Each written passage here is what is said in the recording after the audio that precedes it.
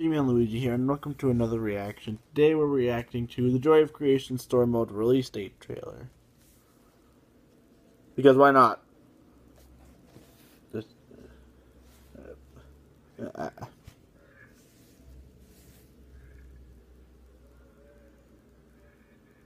okay.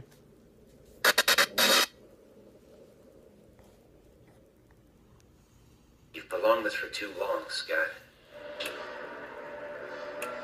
Ooh, fireplace.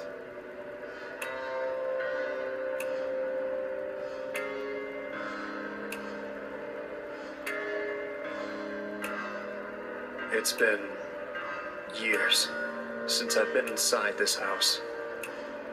I lived here when I was just a kid with my family. My mom, my siblings, my dad. I don't have the full story, nor do I know why it happened, but I can tell you how it started. Everything else is up to you to figure out. This is the story of the night I lost my home, my childhood, and almost my family. When Five Nights at Freddy's just ended. Oh, hi, Freddy.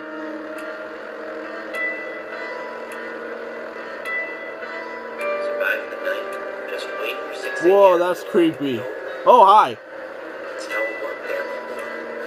These are not your games, Scott. I created you. Freddy, Bonnie, Chica, Foxy. How is this happening? What are you?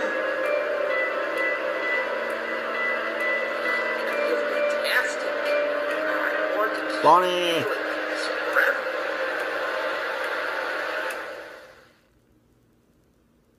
And to do that, I need you to die. Leave us alone! Ew.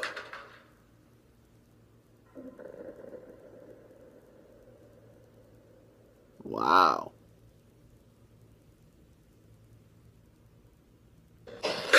Oh my fucking god!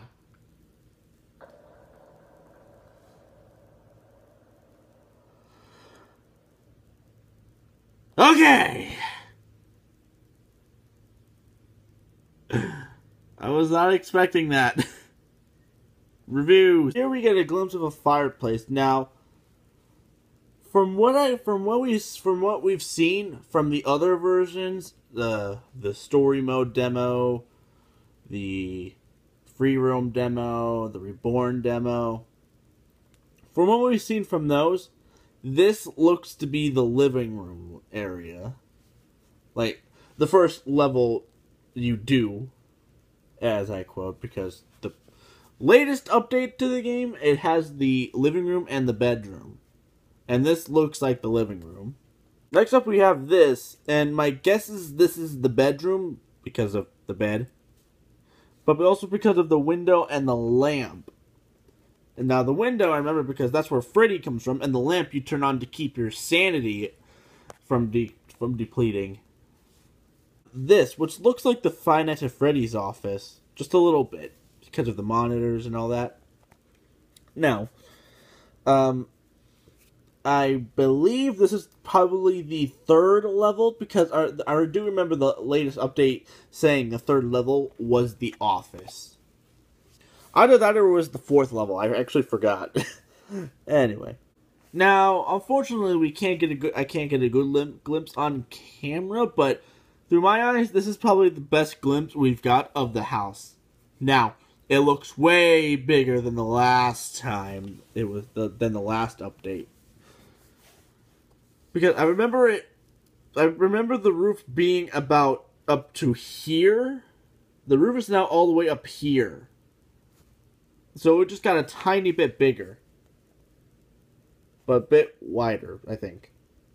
Because I remember in this corner right here, you could actually see Freddy standing there looking at you in the last update. Our first good look at the basement. Now, I don't know if this is going to be free roam or not.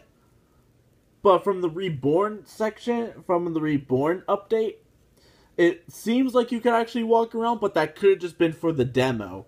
the real game might not actually have free roam. I think the actual game might be taking on what Sister Location did, where you can actually walk around, but in reality, you're not really running from any animatronics. Then we have this mysterious figure with with also a bloodshot moon, I believe. That's what they called it. Or a blood moon. Whatever. I forgot what they called the red moon. But anyway, back to the mysterious figure. Who is this? Is this the father of the character we're playing? Or could this be Scott himself? Because remember, the very first update with the Joy of Creation, it did say the guy on the phone did say it was Scott. Now we have a better look at the living room TV that's above the fireplace. And my guess is this alarm clock right here is to like keep track of what time you're on, like 12 a.m. or something. It's pretty cool. This is I think this is the point of view of either Foxy or Freddy because of the snout. I'm gonna say it's never mind. It's Freddy because Foxy's name isn't glowing, but Freddy's is. So I'm saying this is Freddy's point of view. So it looks like Freddy is hiding in the supply closet now, or what looks to be a closet. But I guess Nixon's still going to be using the old models from his previous game, his very first version of the Joy of Creation. I'm guessing this is more of the basement, but I'm guessing this is what we are going to experience on night 5. Because later on in the video, I'm going to show you something. But the light is red, so I'm guessing this is like night 5. Because like with each night, it gets more aggressive. Now this is just utterly creepy. Freddy literally just slams open the door and walks through. Like, how can you not say that's terrifying? Now this, just straight up, is creepy. Just a TV screen full of eyes. Now, I kind of have a theory for this. What if that's Ennard? Because if you remember back to the custom night minigame, the purple guy, or William Afton, if you guys want to get technical about it, literally vomited out Ennard into the sewer system. And he had multiple eyes on him. So what if this is Ennard? That would be pretty cool. Here we have a clock, but as the video goes on, it gets progressively more dirty and more aggressive. Oh, and here we've got our first look at, what did they call it? Ignited cupcake, I think? I think that's how I don't know, I actually forgot. Yeah, ignited cupcake. I was thinking really hard on that. Anyway. We got our first look at the ignited cupcake. So apparently he comes from behind a Chica poster, which makes sense with the cupcake being Chica's. We've got our first look at what I believe is another one of the cutscenes you get once you beat one of the levels.